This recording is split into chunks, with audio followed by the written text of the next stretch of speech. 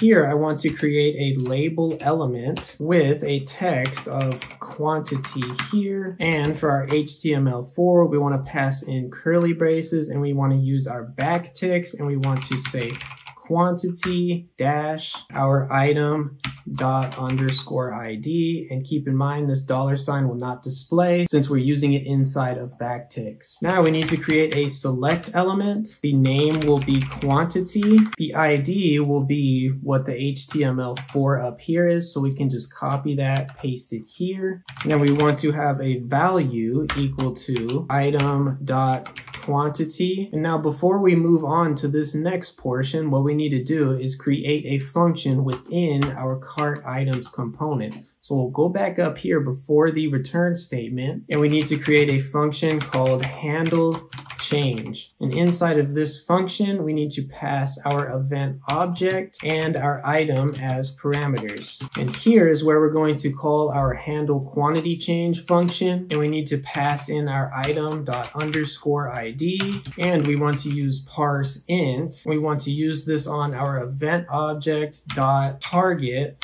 dot value. Now we can go back down here to our select element and use our onChange event listener and make this equal to a callback function. And what we need to do is pass our event here as a parameter, and we want to call our handle change function and pass in as arguments our event object and our item. And within this select element, we want to have 4 options. So we want 1, 2, 3, and 4 for how many products that you want, and you can add more or less for your application.